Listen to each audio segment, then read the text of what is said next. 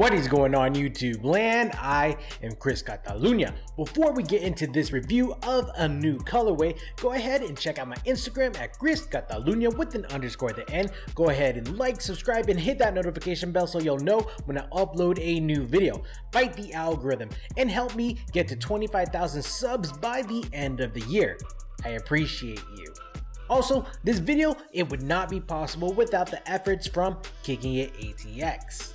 Kicking It is a sneaker boutique located in the Domain Shopping Center in North Austin, Texas. Whether you're looking for the latest from Nike, Adidas, Saucony, the hundreds, or you just want to talk up your shoe game in the full service bar lounge in the back, Kicking It has what you need. Check them out at kickingItATX.com. Alright, the box that we have in hand here, it is pretty standard. There's nothing special going on here. We have the black lid with the red Jordan Jumpman and the cement print gray tray. Opening the box, we have that white cement print tissue paper that hides the shoes underneath. Officially on the Nike website, these are listed as the Nike Air Jordan 5, the Orange Blaze. But you know how it goes, make a shoe in the signature orange, and it's only bound to be dubbed by the general public as the Shattered Backboard 5s. This isn't a retro, it's a brand new colorway that enters the picture just in time for the Halloween season. Also, if you're a Netherlands fan, this is a mandatory pickup. Matches the kit pretty well. Quick history, the Jordan 5 is a classic silhouette made by none other than Tinker Hatfield. Its design was inspired by the American P-51 fighter plane. The shark teeth, they transferred onto this Jordan 5 flawlessly. Present day, the Shattered Backboard 5s, these released on October 2nd, 2021. Most retailers attaining a Jordan brand account should be getting this GR shoe, general release. That's your boutiques like Kicking It ATX, your mall retailers like your Champs, and of course, our beloved Sneakers app. Good luck to you. Now, this will set you back $190 USD, add your tax and your VAT based on where you reside. Resale is slightly above the retail price point to about $250 USD, just dependent on the size that you need. First impression, it's a cool shoe. Definitely, it matches my Netherlands and my Houston Dynamo kits. I love the color blocking on the shoe, the scheme of the sail, the black, the orange, the leather across the shoe. It feels pretty great and it looks pretty great. And of course, the shark teeth, they pop. Dope shoe. The upper is of a smooth format sail colored leather, featured on the mudguard, the vamp, the quarter panels on the lateral and the medial sides of the shoe, and the bottom half of the heel counter.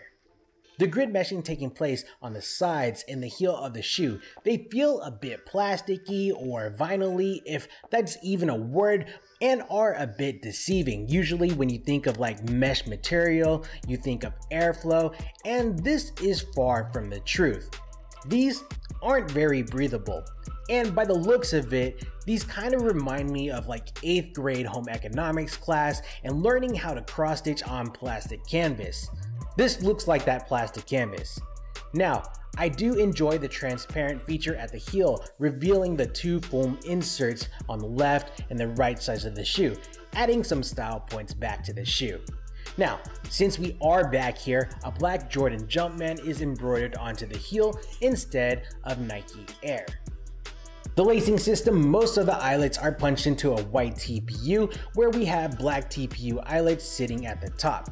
Now, we're only provided with a single set of sail color laces, which look pretty good, though you can always purchase an additional set of assorted colors from Foxtrot or Rope Lace Supply.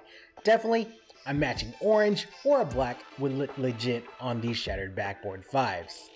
The tongues sitting behind the laces are outfitted with that same grid meshing material 3/4 of the way. At the top of the tongue, you'll see that 3M reflective material that is employed with that Jordan Jumpman embroidered in orange.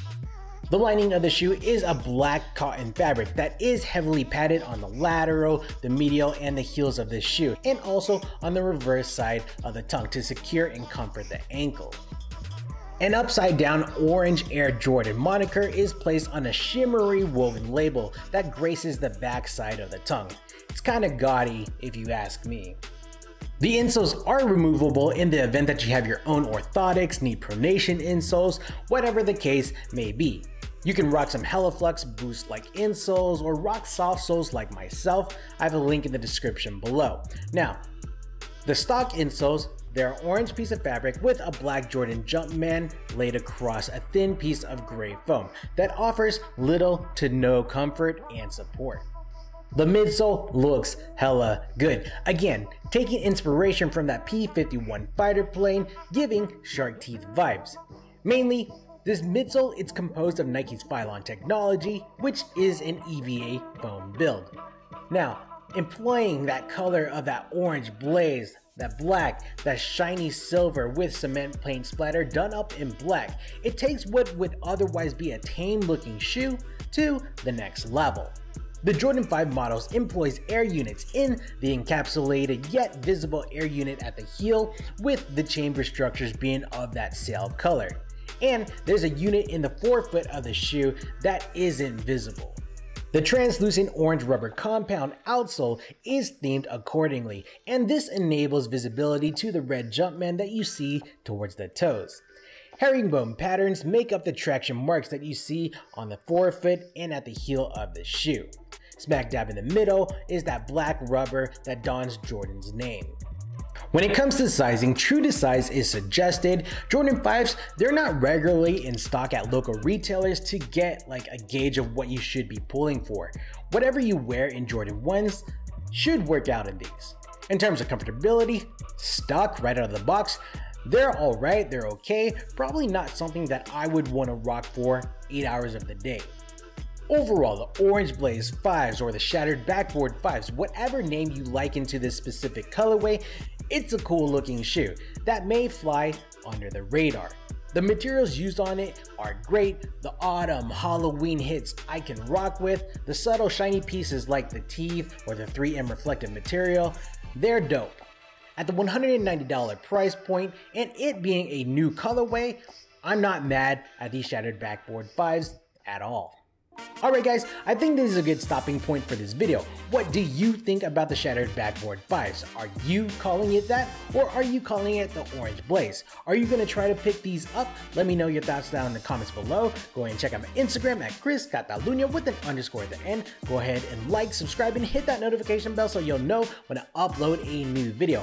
Fight the algorithm and help me get to 25,000 subs. Alright guys, thanks for kicking it with me. I'm Chris Catalunya, and we will check you next time. Cheers. Sige na. Also, go UTSA football 4-0, baby. Birds up.